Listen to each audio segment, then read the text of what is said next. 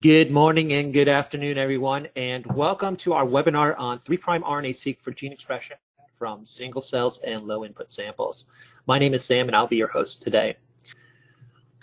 For today's webinar, we're going to focus on 3' RNA-seq for gene expression, which means that we are going to be using a next-gen sequencing approach to looking at gene expression. And the 3' refers to priming off the poly A in a lot of the mRNAs that we have in eukaryotic cells. So if you're thinking about the applications that this could apply for, we can use this for your generic gene expression, where we're looking at the differential expression between a couple of different analytes or a couple of different samples. We can also use this for identifying RNAs that have a poly A tail.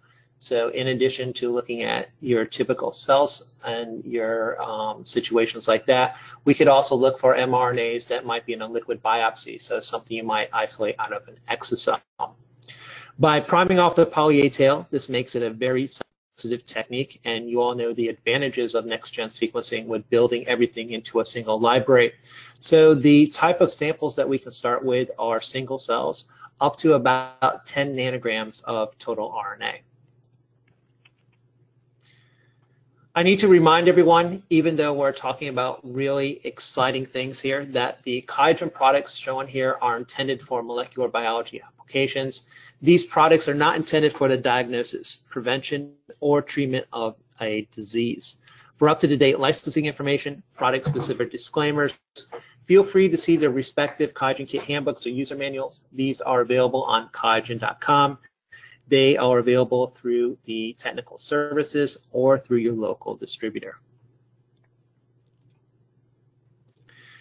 So for today's webinar, we're going to focus on generating data sets. And this is one of my favorite data sets that we've looked at to date. This is a very complicated pathway map here of a particular samples that we were working on in our laboratory here.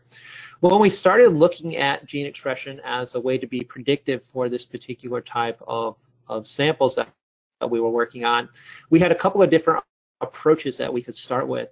We could start with the traditional microarray approach, where we take our samples, we extract the RNA, and then we go through and we look at all the different transcripts that are there. Unfortunately, for the amount of sample that we had and the application that we're doing, we only have anywhere from 10 to maybe 1,000 cells, and we're trying to keep the volumes very small because we're doing a small molecule screen here. So for microarrays, we really didn't have enough sample, and we wanted to look at thousands and thousands of samples at one time, and it just got to be too laborious and cumbersome. We could switch over to doing what would be a traditional RNA sequencing experiment, where we would go through and we would sequence all the RNA that's there. With 100 cells, there's not a lot of RNA, but we had a couple of different options that we could go through. At about the same time, we started to develop out this 3' sequencing kit, and it actually uses what I call reduced transcriptomics. When we're doing our 3' sequencing kit, as you'll see as we get further into the webinar, we actually only sequence the 3' part of the RNA, which means that instead of using 20 million reads per sample, we can use 1 million reads and cover the complete transcriptome. So this complicated picture that you see here is actually some data that we generated. It's a small snapshot of a corner of the transcriptome. But here in this particular experiment, we're looking at genes that are not changing, genes that are being upregulated, and genes that are being downregulated. And all this information came from a single well of a 96 well plate. At the same time, we ran about a dozen of these plates on a typical NGS instrument that you may have in your core facility or your laboratory. When we talk about doing gene expression can be on an NGS platform, can be done with a couple of different techniques. And depending on the information that you need out of your sample, you can choose to go through and you can use what's referred to as traditional stranded RNA-seq. You can use targeted RNA-seq, or you can use 3' RNA-seq. This slide kind of summarizes the RNA-seq portfolio that we have here at QIAGEN. In the top here, I have our traditional RNA that we're looking at. We have a 5' cap, 3' polyadenylation sequence. This is a 4-exon transcript under most of the time. However, it may be differentially spliced. If we're looking at the number of reads that we need per sample, this refers to, if you were to run this on your Illumina sequencing machine, how many reads that you would need to cover a complete transcriptome. So for a stranded RNA-seq experiment with this particular type of library, you need to start typically with at least a microgram of total RNA. We often do an mRNA enrichment to isolate all the RNA that's there that has a poly-A tail. This allows us to sequence the RNA that will be eventually translated into the protein, and it removes the ribosomal RNA and other RNAs that we don't want to sequence.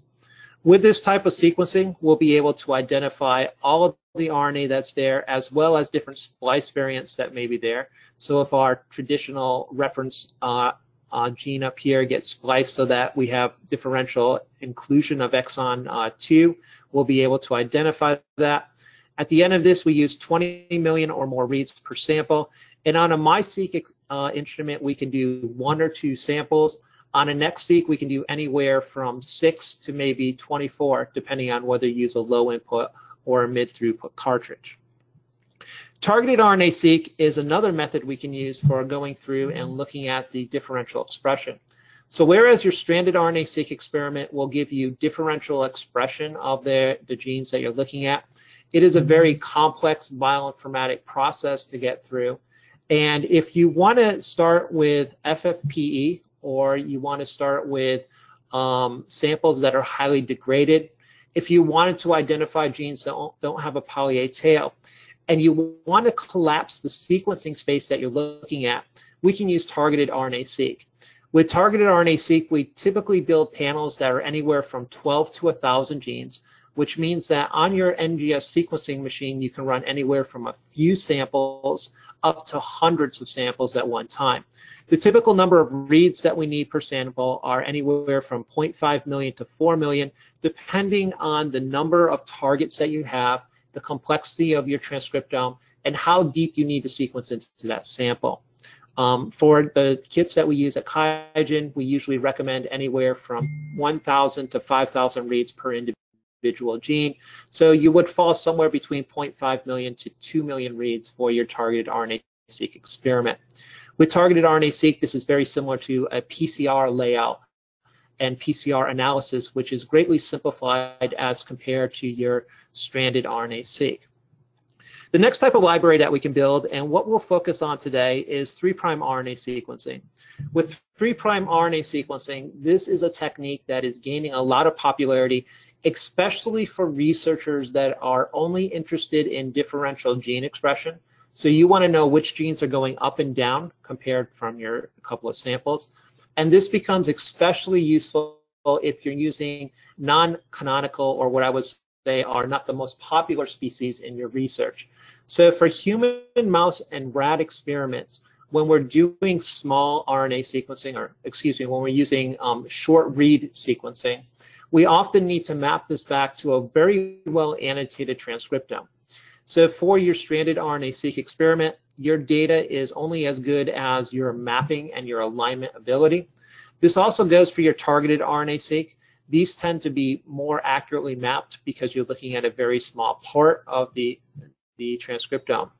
If you're working with species other than human, mouse, and rat, so you're working with dog, rhesus macaque, cat, lizards, dragons, what it may be, 3' RNA-seq might be a better method because we have very well annotated transcriptomes around the 3' end of these gene targets from a lot of experiments that have been done over the last 20 years. However, we may not have complete transcriptome coverage in order to differentially align the different exons that may be expressed and not expressed.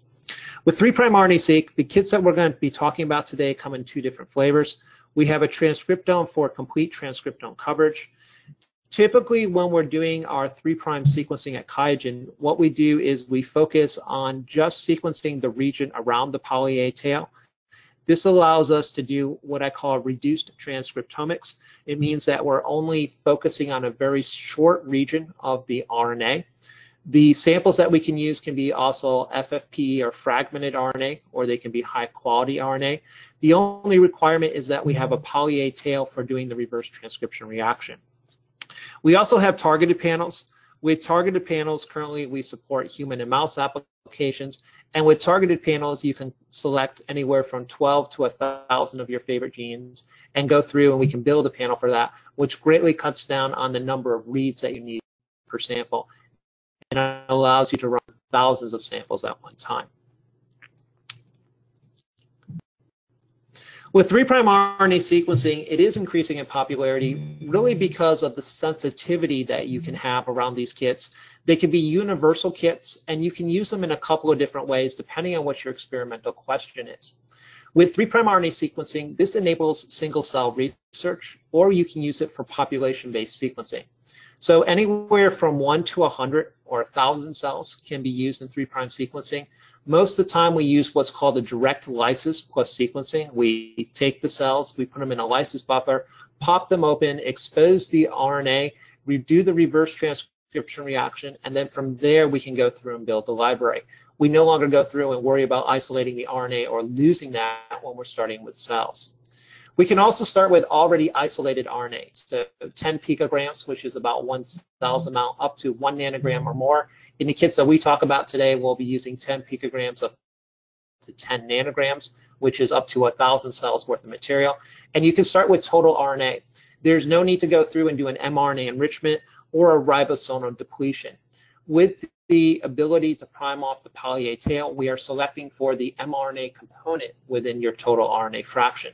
So this saves time, it doesn't corrupt the library, and it allows us to go through and have a very cost-effective approach to sequencing. With this poly-A tail, this offers a universal location for the reverse transcription reaction, and it may offer a more concise gene expression data. If you think about RNA and the processing of RNA, once an RNA has acquired a poly-A tail, it's usually on the way from the cytoplasm out toward, or excuse me, on the way from the nucleus out toward the cytoplasm. By having a poly-A tail, this is almost a guarantee that this RNA is eventually going to be translated into the actionable protein.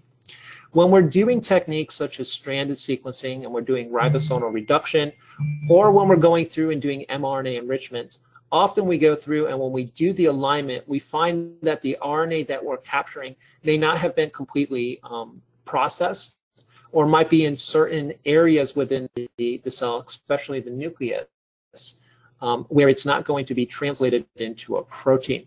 So one of the problems that we often see when we do and try to align our gene expression data to what's going on at the protein level is when we're doing these large ribosomal reduction type experiments, we're capturing RNA that's not exactly into the cytoplasm, which means that the RNA can't be regulated by small RNAs such as microRNAs. It also won't be translated into protein, and that's where we often see the disconnect between gene expression and functional protein analysis. For the use cases with doing 3' sequencing, the most common use case is to look at gene expression. However, differential polyadenylation is a promising biomarker. If you go through and start to look at some of the highly annotated transcriptomes, especially the human and mouse, you can see that there is differential polyadenylation, different 3' processing of genes, which is tissue specific. It may regulate the stability of the RNA, and we can see changes in polyadenylation when cells get stressed or something becomes outside of the physiological norm. So by using targeted sequencing as well as transcriptome sequencing from the 3' end, we can identify potential biomarkers, and these biomarkers may be very good indicators of something going on within the cell. With 3' sequencing, we can address whole transcriptome and targeted approaches, which means that if you're using a MiSeq or a NextSeq, you can actually turn a MiSeq into a transcriptome machine. You can do anywhere from 25 on up number of transcriptomes per individual sample, depending on how deep you want to sequence into it. And with a targeted approach, we can focus on a very large subset of the transcriptome that may be most important for your research and increase the number of cells or the number of observations you have, and really increase the statistics around these gene expression changes. So when we're looking at low expression changes, we can really have enough observations to know whether or not that's a statistically relevant gene expression change.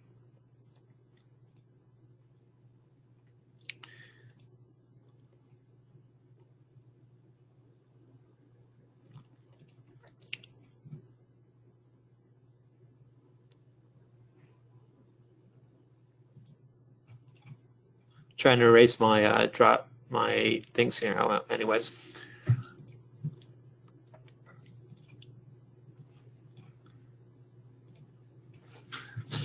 Here's a typical experiment where we might decide to use 3' sequencing to go through and to look at differential gene expression. In this particular experiment, we are starting with our cells, and this is a small molecules screen. What we're trying to do is go through and to add back a novel compound library that we've come up with here. We're going to add it back to our cells, and what we want to look at is gene expression changes and map them back to the pathways that are being activated. Or if we activate a pathway, we want to see whether or not the small molecules can turn off or modulate that pathway.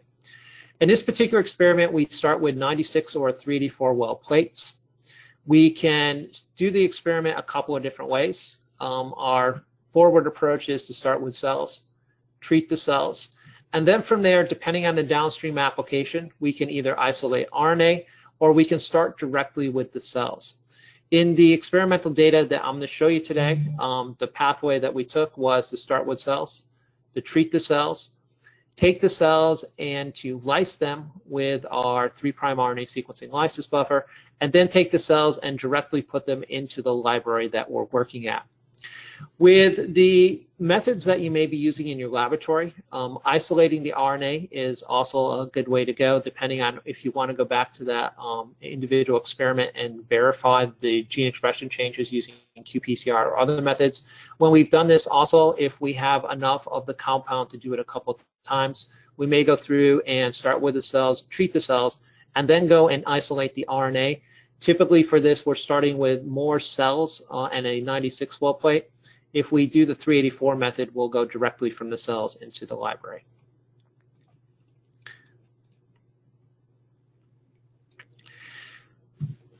The way that we are going to be doing this experiment, and depending on the workflow that you have in your laboratory, we've set up our 3' sequencing kits with 3 different plastic formats.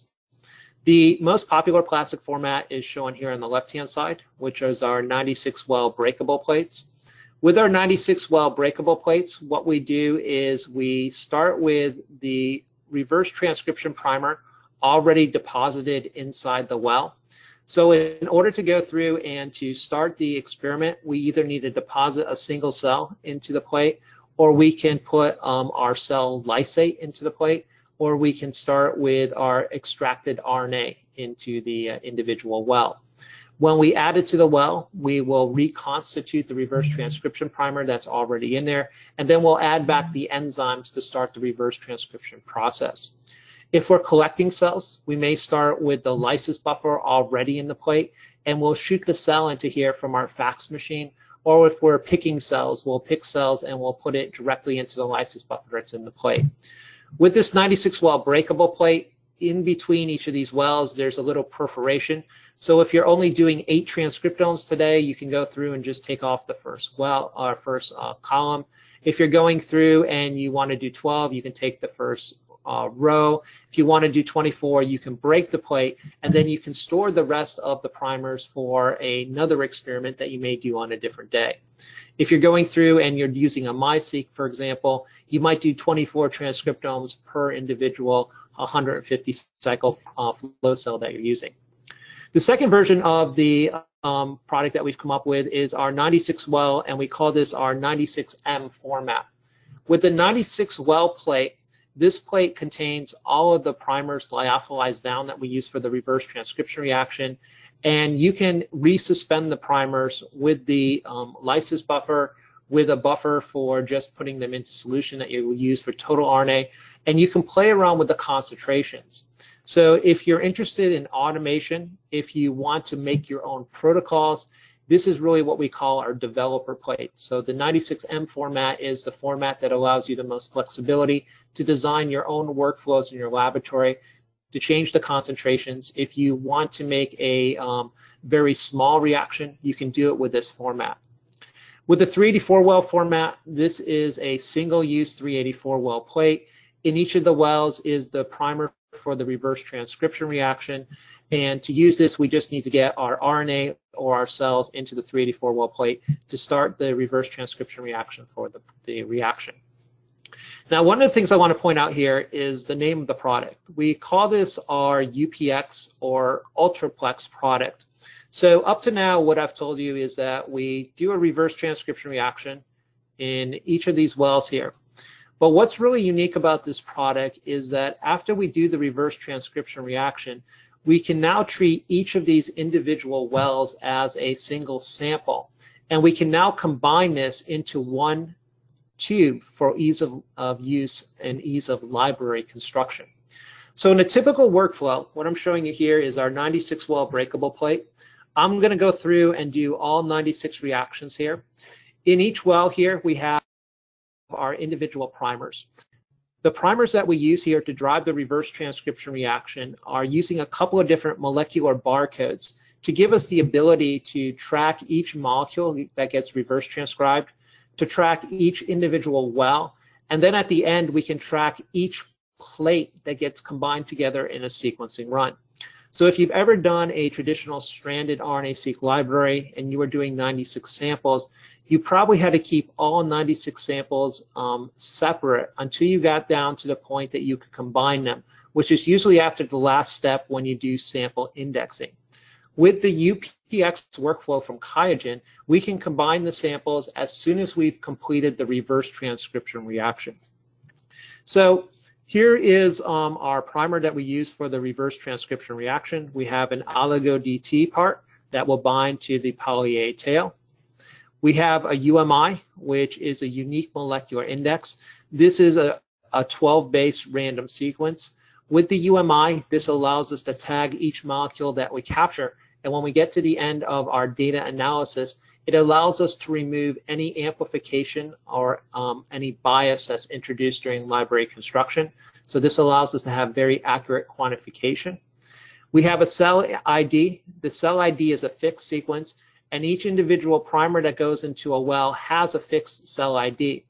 So the really nice thing about if you're working with single cells is that if you sort single cells based on a phenotype, so you're looking at high expressors versus low expressors, or whatever goes into this individual well, you can link this back to the beginning information. And this is a little bit different than other types of single cell analysis, where maybe you're thinking of doing drop-seq and you put all of your cells into a emulsion type experiment where you lose the individuality of each of the individual cells. Once they go into an emulsion, such as a 10x platform or something else like that, you lose the ability to track the cells that went in. But by having this cell ID, when you deposit your cell into the well, you can now go back and link the transcriptome to some sort of upstream analysis, such as the expression of a particular surface protein or the differences in the expression of that.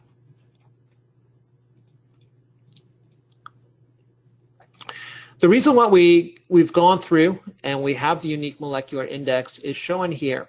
The principle of the unique molecular index is to allow us to have very accurate gene expression data, as well as giving us the ability to have accurate read processing and also to know the sequencing depth required to cover that complete transcriptome. In the case of a gene expression experiment, this is a typical experiment you may be doing in your lab using NGS. We start with our two different samples. We have sample 1 and sample 2. What we want to look at here is the differential expression of our RNA. So we have 4 copies versus 1 copy. We go through and we make cDNA, where we preserve the original ratio of 4:1. However, when we go through and when we do the multiplex library construction, when we do the sequencing, there may be different amplification efficiencies of each of these individual transcripts, especially in the background of thousands of different primers. And when we get to the end and we do our final read processing, maybe we have 12 reads versus 6, which is now an experimental ratio of 2:1. Our original ratio was 4:1. And now what we've done is we've changed really the biology that's around here, not based on the biological sample, but based on looking at just the raw reads. Remember, anytime we start with less sample, we often have to amplify it more in order to go through and to add it and to have enough library to sequence. And low expressing genes get corrupted much more than your most high expressing genes. And it's often the low expressing genes which drive the biological differences that we have between our samples. So what we need to do when we're doing gene expression experiments is really to make your sequencing machine much more quantitative. And what I'm showing you here are two different use cases here. On the left-hand side, we have 5 replicates of 1 transcript. So we started with 1 transcript. When we got through with the sequencing, we have 5 reads. They're exactly the same because we're doing amplicon sequencing. So there's no way to tell the difference between the left end and the right end or the size of the amplicon. On the right-hand side, I have a different situation. I have 5 unique transcripts of a gene. With 5 unique transcripts of a gene, these were genes that were expressed with 5 different transcripts. We ended up sequencing at one time. What your sequencing machine can't do is tell me the difference between the situation on the left and the situation on the right, but it is very important. But by going and adding a unique molecular index, here you can see we added the gray index when we captured the transcript, and we amplified this out 5 times. When we go through and we count this as just 1 transcript. All right. On the right-hand side here, you see we have 5 different UMIs. When we go through and we count this, we captured each of these 1 time, and we count this as 5. So by adding back the unique molecular index, we can preserve the original ratios much better than we can without it. And so when we go back to our experiment here at the beginning, we had 4 transcripts versus 1. We gave each transcript a unique molecular index. We went through and we built out the library. We used the reads on the gene body to do the alignment. And then what we do is we count the number of unique molecular indexes. So 1, 2, 3, 4 versus 1. And this means that we can preserve the original ratio of what we're working with. The UMIs are something that we use standard in all of the targeted sequencing platforms that we have at QIAGEN. And in the QIAseq 3' UPX kit, we are using the same 12-base UMIs. And we do have software to demultiplex this at the end of the experiment. So there's really no reason to not use these for accurate quantification. The other thing with UMI is this can also give us precision sequencing when we're looking at the variant calling, or in the case of gene expression, when we're doing the alignment back to the transcriptome. Single bases, which sometimes may be an actual variant within our sample, or maybe a sequencing or PCR artifact, can cause all sorts of problems when we're doing the alignment. So in this particular example here, we're looking at EGFR. This is an exon 21, where we're going through and we have this read mapping here, where we see one of the reads actually has a variant here. And what we need to understand, is this actually a PCR sequencing artifact, or is this actually a true low frequency mutation or variant that's being expressed? By adding the UMIs before we do any amplification, when we go back and we do our alignment, we can look at the same family of UMIs. They came from the same capture event and then were amplified. On the left-hand side here, we can easily see a false variant, where on the right-hand side here, we can see a true variant, or and actually, in our case for gene expression, a really true expressed variant that would be in our sample. Last thing that UMIs allow us to do is to look at the diversity, or to model how deep of the library we actually sequence. This is an application that we often do a lot here. This is looking at T-cell receptors. Well, anytime you're going through and you're sequencing your libraries, you often don't know whether or not you've sequenced deep enough to cover that entire library. You need to often guess based on the times that you start to see duplication of the sequences. By having the UMIs there, we can look at the number of reads per UMI, and anytime the number of reads per UMI gets greater than 5, we can have high confidence that we sequence all the library that you have there, and that you don't need to sequence that library any deeper. This means that after the first run of any of our kits that have UMIs, we can often go back and do optimization, where we can decide on either adding more samples or subtracting samples to have the ideal read depth per each sample, per each experiment, to make sure that we cover all the data that we want to, and we don't leave any data behind. So going through our workflow here, we're going to do individual reverse transcription reactions. When we do these reverse transcription reactions, we incorporate in the UMI with all the added benefit there for accurate quantification, read mapping, and knowing the depth of our library. We have our cell ID, which is a fixed sequence, so we can come back and know which cell went in here or which sample went in here. We do the reverse transcription reaction and we pool all the samples together in one tube. Typically for us, this can be anywhere from 8 transcriptomes up to 384. And then what we can do is we can add another sample index. We can add a sample index for each of the individual plates that we're looking back. So if we go back to the original experiment that I was doing with our small molecule screen, we actually had 3 96-well plates worth of cells. We went through, we dosed them with different amounts of the drugs that we were looking at. We used a series of different compounds. We went through and took the cells, we made a cell lysate, put them into our 96-well plates, did a reverse transcription reaction. Each individual plate was combined and simplified down into 3 tubes for library processing. The last step, we gave this a plate index. And then we combined all 288 samples onto one sequencing run. In our case, we're running a NextSeq here with a 400 million read cassette, which means we're getting about 2 million reads per sample. It's over sequencing these samples. We need about 1 million reads, but that's a way that we can cover 288 samples on a NextSeq experiment, full transcriptome coverage in about 3 days of work. So just to summarize here, when we're talking about the UPX kits, we'll be having the UMIs. We have the size, which are for each individual sample, and then we have the pies. These are used for each of the plates, and they give us the ability to do better quantification, easier library construction, and higher throughput. How do we go through building these libraries? The library construction is a very simple construction method. What we've done here is we've really incorporated a lot of know-how into the UMI design and the UMI processing with our bioinformatics. We've gone through and we've looked at the cell IDs and we've color balanced these for the different Illumina sequencing machines, as well as the final sample indexing you need for the different plates. We start with the RNA that you extract, that you get from either your cell lysate or from the total RNA that you've extracted from the cells. We do the reverse transcription reaction. With the reverse transcription reaction, we use the traditional template switch mechanism on the 5' end. So your reverse transcriptase goes through, and when it gets to the end of the transcript, it will add untemplated nucleotides. When it adds these untemplated nucleotides, we can add back a primer that will bind to this that allows us to do the reverse transcription reaction of the complete template.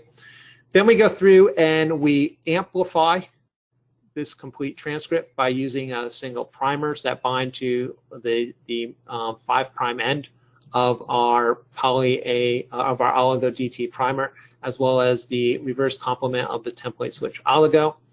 After we do this, we then do a little trick here to reduce the sequencing space, where we now go through and we fragment our sample using QIAGEN's FX enzyme. The FX enzyme mixture is a mixture of different types of DNA cutters. It is a random fragmentation process, and what it does is it randomly fragments up the RNA into smaller pieces. Then we can go through and we do end repair, so we get double-stranded DNA back, we do A addition, and then we do adapter ligation. During this adapter ligation, we add back binding sites for the final indexing. And the final indexing is for all of the samples within that tube. With that index, it gives us back the final, what we would refer to as the plate index. It completes the library. We now do library quantification, prep for sequencing, do sequencing, and then our final data analysis. For data analysis, we've established a site within QIAGEN, which is called the GeneGlobe Data Analysis Center. The data analysis is included in the cost of the kits. For the GeneGlobe Data Analysis Center, all we need is the raw FASTQ file that comes off of your sequencing instrument. Or we can also have the QIAGEN GeneGlobe Data Analysis Center pull the FASTQ file directly from Illumina BaseSpace if you're using BaseSpace to capture the files that come off your sequencing machine. When you log into the GeneGlobe Data Analysis Center, you can establish yourself a free account. That free account gives you access to the data analysis space. When you go into the data analysis space, you'll see 4 different tabs. The first tab is the BaseSpace file, so if you click on this, this will go to your BaseSpace account and you will give yourself permission to pull the file. You can either pull it from your projects or your runs. There's also a tab for uploading your FASTQ file. There's a file management tab that allows you to keep track of the files that you've uploaded into the QIAGEN website. You can also share the files with your collaborators.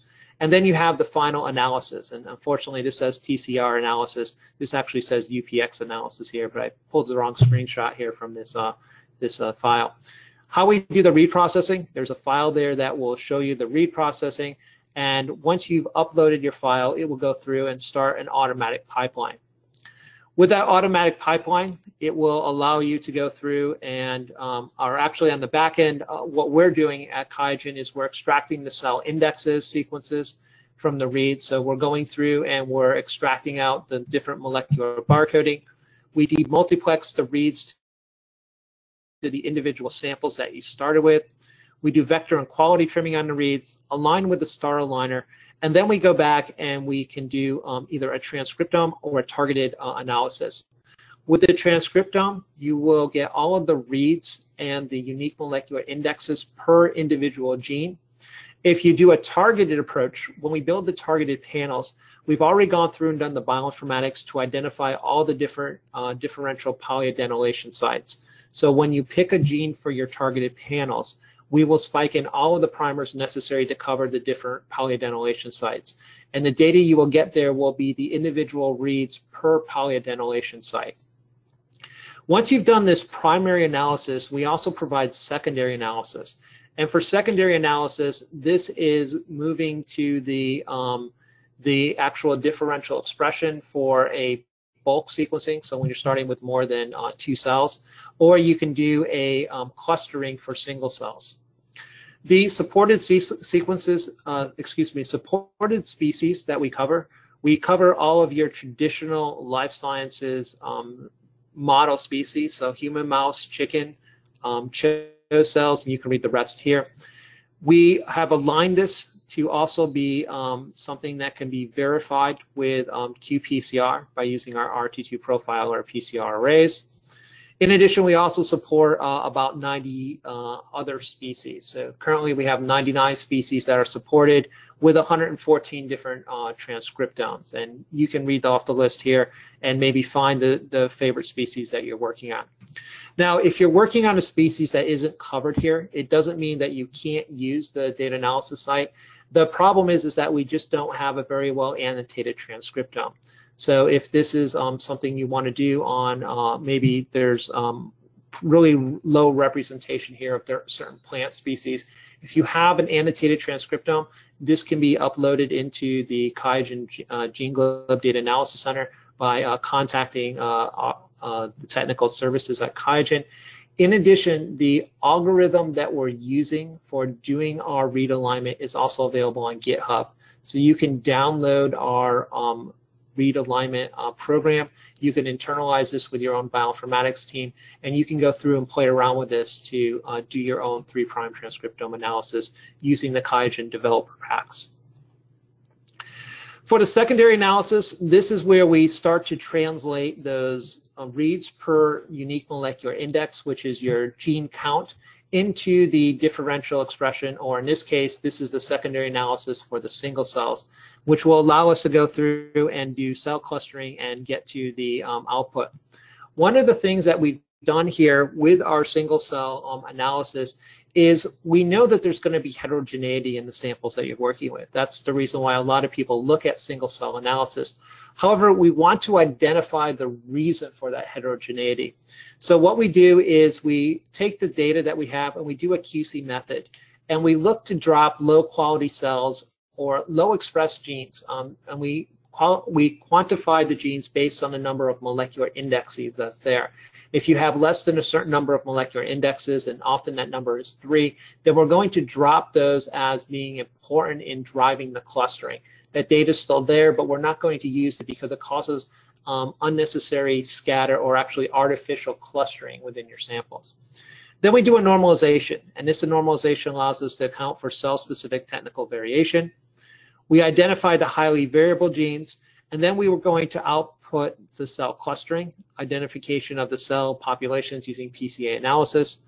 We will identify marker genes, and then we'll have an output, which are different figures, tables, and output. By identifying the marker genes, these are the genes that are driving the clustering and presumably would be the genes that maybe explain molecular mechanisms that you're looking at. These would be a short list of potential targets that you would want to go through and verify in a targeted sequencing approach after you've done a transcriptome screen.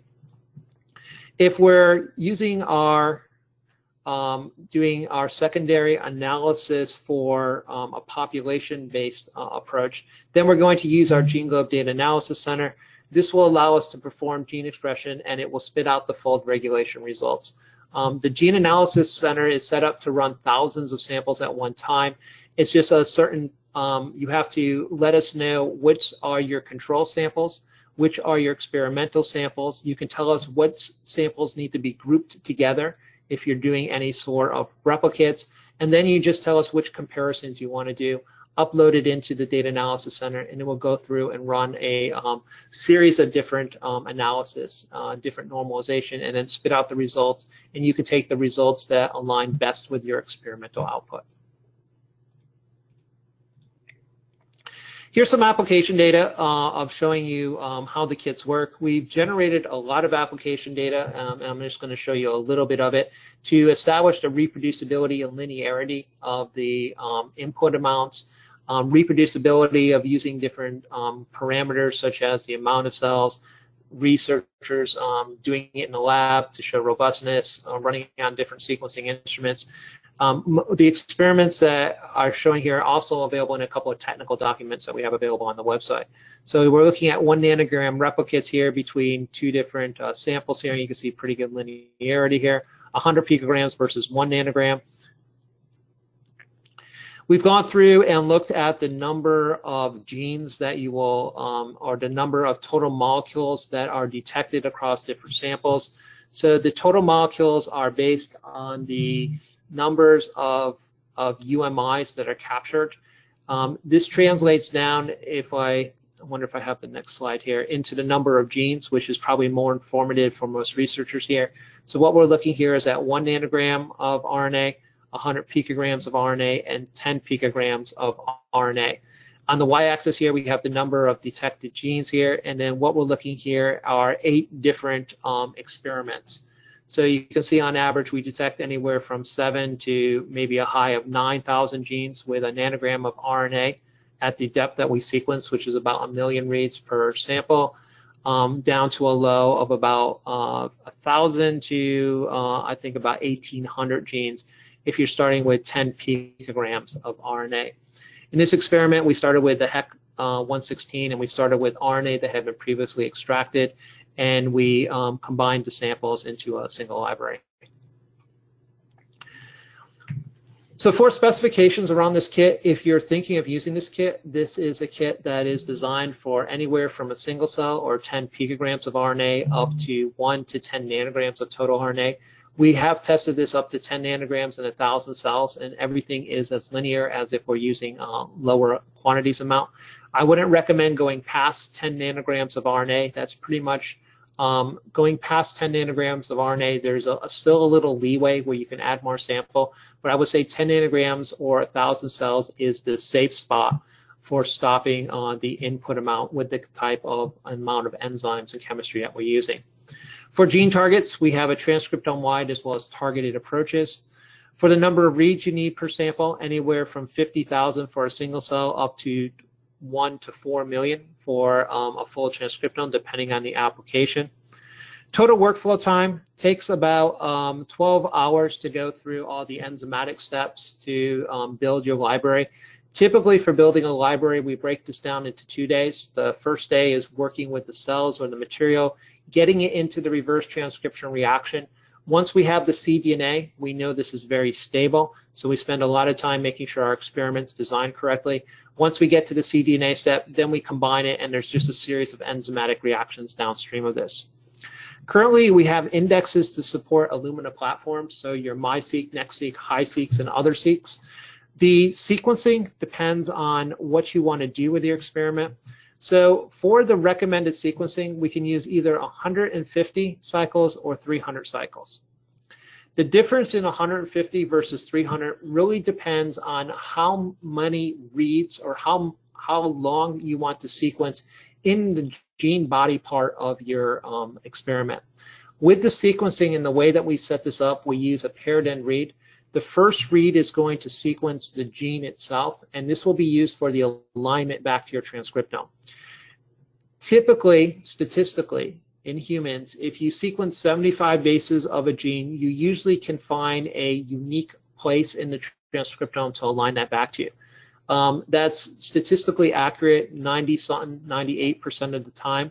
If you're working with genes that have very similar 3' ends, you may actually end up getting those reads to be exactly the same for 2 different genes and not be able to identify the correct alignment spot.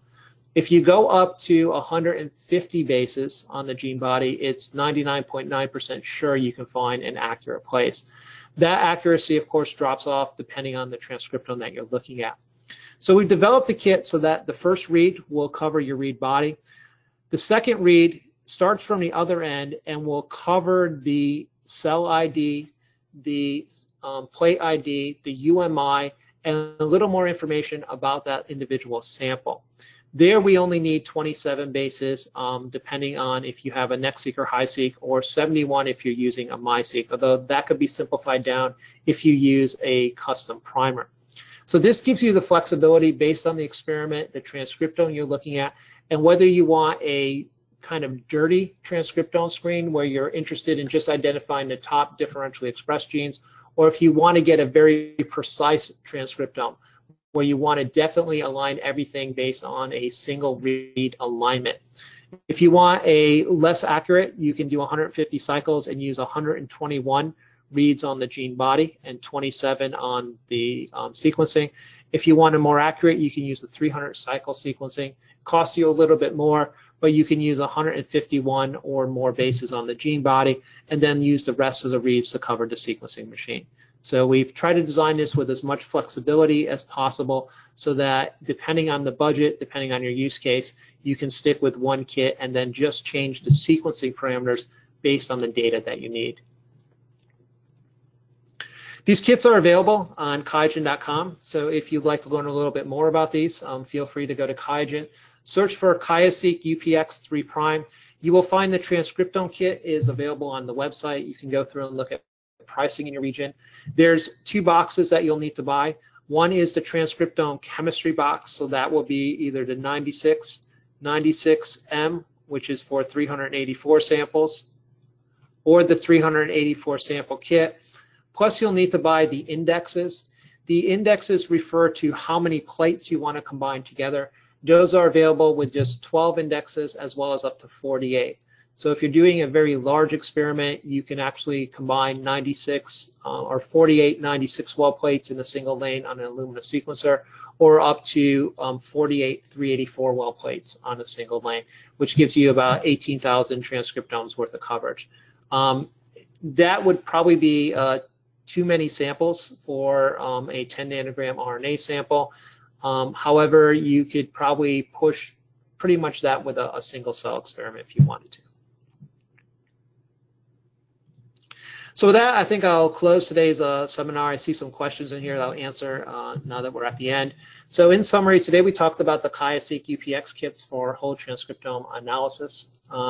These can start with single cells, 1 to 1,000 cells, or and anywhere from 10 picograms to 10 nanograms of total RNA. This is a 3' reduced transcriptomics sequencing library preparation kit with included data analysis through the GeneGlobe Data Analysis Center.